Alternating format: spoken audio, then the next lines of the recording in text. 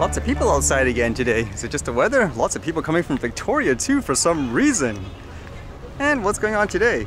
I guess it wasn't good news again with a continuation of drone strikes between Ukraine and Russia. How's this one? This one says, Moscow skyscraper hit by second drone attack in 3 days.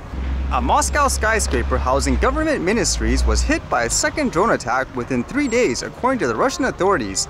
The strike, which shattered the windows of the 40-story building, is not thought to have caused any casualties or structural damage. Sergei Sobyanin, the mayor of Moscow, said it hit the same tower that had been struck in an attack on Sunday. Is there a specific reason why this building in particular they're attacking? It says several drones were shot down by air defense systems while trying to fly to Moscow. One flew into the same tower in the city as last time. Mr. Sobyanin added that the attack damaged the facade on the 21st floor.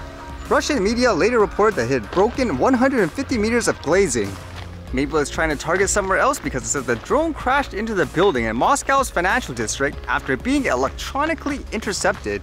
The Russian Defense Ministry said 2 more drones were shot down by air defenses over the region. Moscow's International Vnukovo Airport suspended flights amid the reported attacks but has since reopened. The Kremlin accused Ukraine of launching a terrorist attack against Russia. And apparently here they're kind of painting it as a September 11th type of attack, like what happened in the US. Would you agree it's kind of within the same vein or completely different? And with that thought, I'm still kind of interested in what kind of drones were they actually using. And for what I gather, it's these ones here called the Beaver. Like this post says, Ukraine appears to have taken credit for the drone attacks in Moscow, which destroyed a secret Russian government office on the 10th floor of a skyscraper under the jurisdiction of Putin's Federal Protective Service. Meet Beaver, a drone with a range of 1,000 kilometers. Apparently each one of these drones cost about $110,000. You're not going to mistake this for, I guess, a quote consumer quadcopter drone. Although for people to fly things like model planes and they build them, does this actually resemble anything that you've ever made yourself? Do you think people are going to start fearing that in general, saying it's one of these when they see it out there? But either way, 2 countries using drones non-stop, I guess, to bomb each other and all that. Will it ever end? Who knows? Although in lighter news, apparently they're going to make drone delivery a standard when it comes to, I guess, the postal service. This one says, UK's Royal Mail launches its first permanent postal drone delivery service. The Royal Mail said the use of electronic drones for intra-island delivery will bring significant safety improvements by ensuring postal workers can deliver between ports without risk. The world's first operational drone delivery service was launched in Reykjavik in 2017 with shoppers in the Icelandic capital able to receive food and other goods direct to their doors via an autonomous flying vehicle, which providers say will significantly speed up delivery times. In 2022, pharmacy retailer Boots has become the first community pharmacy in the UK to deliver prescription medicines by drone, shipping medicines from Thorney Island near Portsmouth to the Isle of Wight. So that's one place that's made it permanent, which was kind of expected in many ways. More places to come, I would imagine. Mostly it's just about things like red tape and all, although when it comes to things like safety and all that, how will this go in terms of if something goes wrong with the weather and all that? We'll just have to wait and see. And a little update on something that happened yesterday. I actually wanted to investigate it a little bit more, but apparently for whatever reason, the drone just fell out of the sky out of random. Now, fortunately, again, it's so close to me, it wasn't really that high, and I'm wondering what is going on. It basically lost its power, it seemed like, and then actually it was going in a diagonal afterwards, even though it was staying still initially. It hit a tree. I tried to locate where it was. The battery fell out. Fortunately, I found it. And I was looking at all the log records again to see what the heck happened. It's an open space and all that. You can see in that map, it's basically staying in one spot for the most part. And the power seems okay, the battery. The only indication in terms of anything funny happening from these logs is how you can see for things like the connection, all of a sudden, it just went from 100 to 50 and then 0. And then just like that, something happened. I don't know. Again, it wasn't that complicated. I just went up, did some pans, and then all of a sudden, this thing just falls. So I don't know, but there has to be something about the power of the drone, in my opinion, for whatever reason. Something getting loose or something like that. Because in general, it can't be a user error. It can't be interference in terms of the signal is in an open area and all that.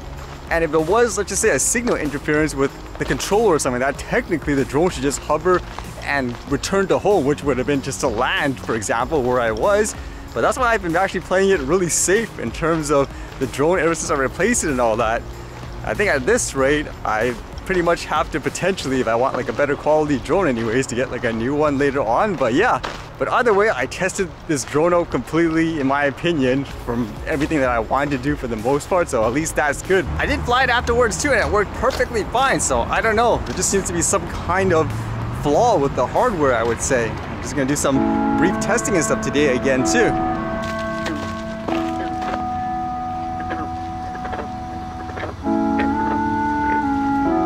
Those like frogs or something?